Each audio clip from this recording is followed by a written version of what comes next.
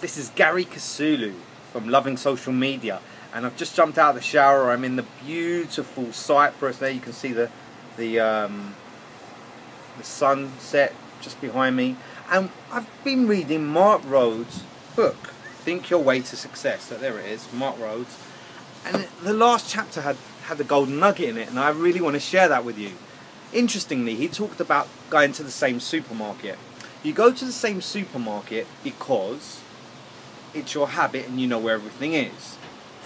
And I thought I'd do a blog on Facebook fan pages, and I think it's kind of like going to the same supermarket. If you put out the same content, you fall into your comfort zone and you stop taking notice, I suppose, and you go into your comfort zone. Now, to get out of your comfort zone, wouldn't it make sense to switch it up a little?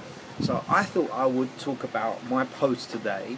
I put up a post about Ray-Ban glasses, and now I could have said a lot of things there. I could have said this is model 3078. I could have said if you buy these today you get a discount.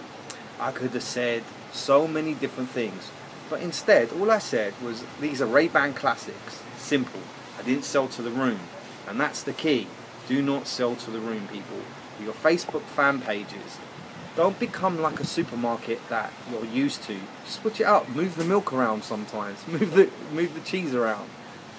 Don't always put posts up that are similar style. So that's my my blog today. I'm going to keep this under 2 minutes. If you've understood, your Facebook post should be different. Sometimes video, sometimes picture. Always decent content. And switch it up. And thank you, Mark, for your great book. I finished it now, and it's a good read for anyone out there that wants to read how to be more successful. There we go.